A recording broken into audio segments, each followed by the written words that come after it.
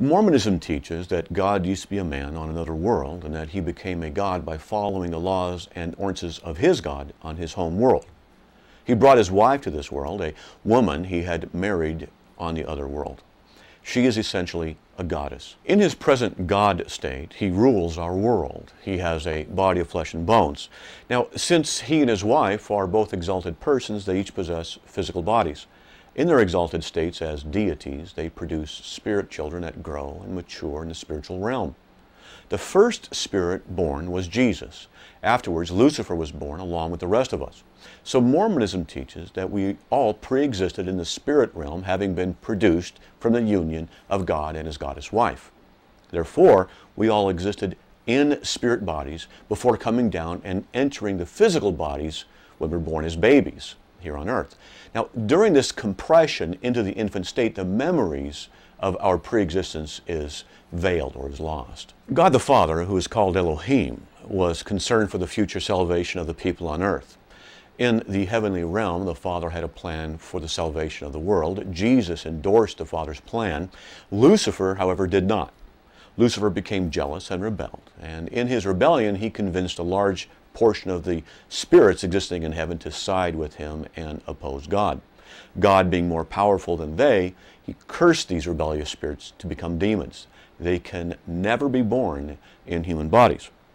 Now, the remaining spirits sided with God since they chose the better way. When it comes time for them to be born on earth, they have the privilege of being born in races and locations that are relative to their condition and choices made in the spiritual realm. In the Mormon plan of salvation, there needed to be a Savior, Jesus. But Jesus was a spirit in heaven.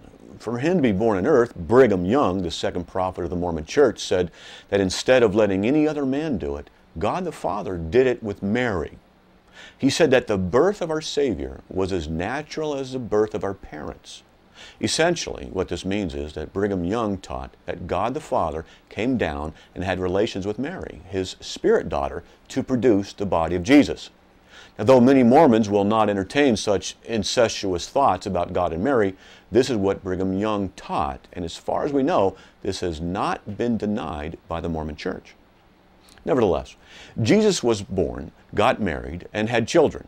He died on the cross and paid for sins, but not on the cross only. According to Mormonism, the atonement of Christ was not only on the cross, it began in the Garden of Gethsemane before he went to the cross.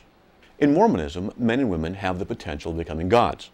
President Lorenzo Snow said, "As God was, man is. As God is, man may become."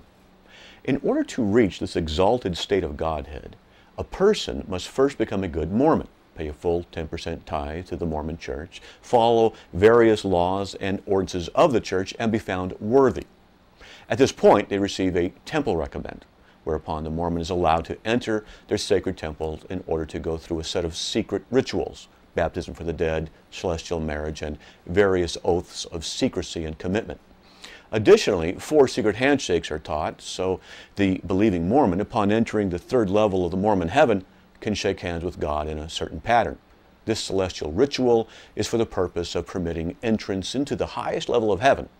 Now, for those who achieve the highest of heaven, exaltation to Godhead awaits them. Then he or she will be permitted to have his or her own planet and be the god of his own world, and the Mormon system will be expanded to other planets.